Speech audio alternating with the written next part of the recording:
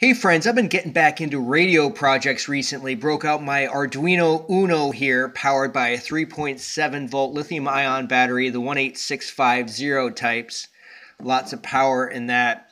And I'm transmitting on 433 megahertz here. You might be able to hear that in the background. I'm going to walk you over there momentarily. But you can see the crystal on this transmitter as well as the inductor coil right there where my thumb is. And then right off to the side is the antenna. And I did a previous video on this, on soldering up an extension antenna there, just plain copper wire.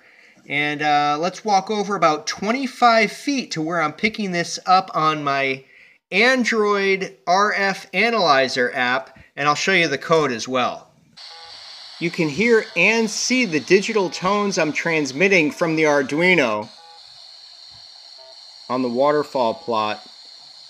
You'll also hear some other signals that are coming in because 433 megahertz, as I mentioned in a previous video, is very common for key fobs, door openers, etc.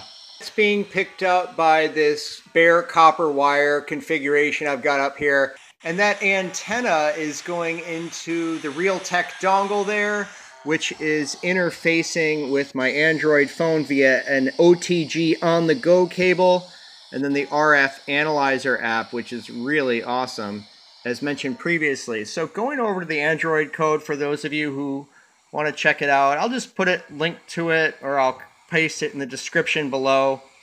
But you're invoking the pitches library that you can see up top, and then I'm just defining those notes there, as well as the duration in between the notes. Just a very simple setup function and a loop function. See that blast right there? That was coming from a different signal, not the one I'm generating. You're going to get lots of stuff in the 433 megahertz bandwidth.